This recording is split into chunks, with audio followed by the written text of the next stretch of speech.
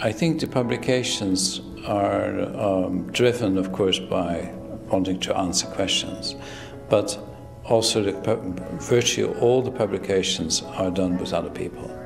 So it's a kind of team work, and the idea of just, you know, getting the best input from different people.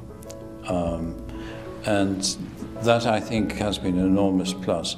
I mean, personally, I would have never expected when I was a student at Queen's, or before that in Amsterdam, that I would ever do this kind of thing.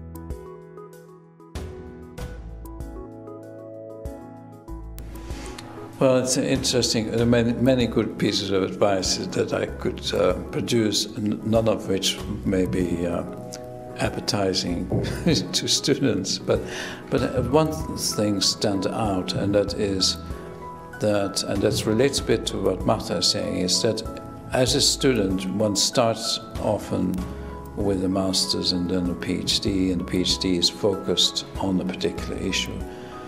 And one, in a way, has a broad background, but not necessarily, one is not an expert yet. I think the art, I think for the future, with these complicated problems, is to become an expert in an area soon after your PhD, and then actually turn around and say, okay, what is next? What is the next expertise that I need to develop? Because nowadays it's simply not advisable to be expert in one thing and be trying to create a career out of that. The complexity of the material really requires expertise in many different areas. And the question indeed, what else is out there that could be explored, is really wonderful, and one has to just open oneself up to it.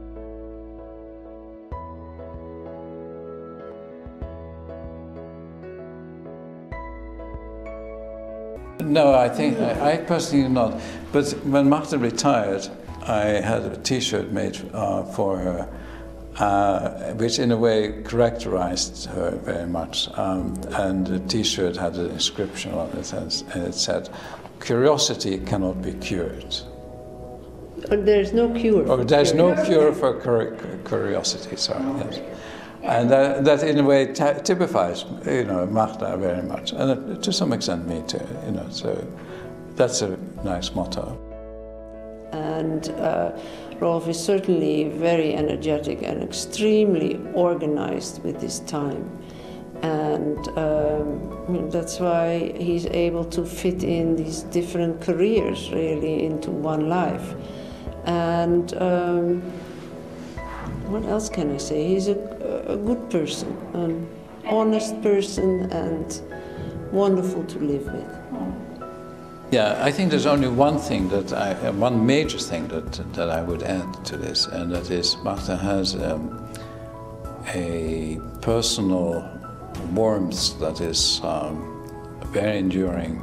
I feel very privileged that I'm the person that she lives with, you know, because it makes an enormous difference, and it's very difficult actually to express what that means. But I feel very, very lucky. Your work, both your work has done to inspire me. Well, there we are. Oh dear, oh dear.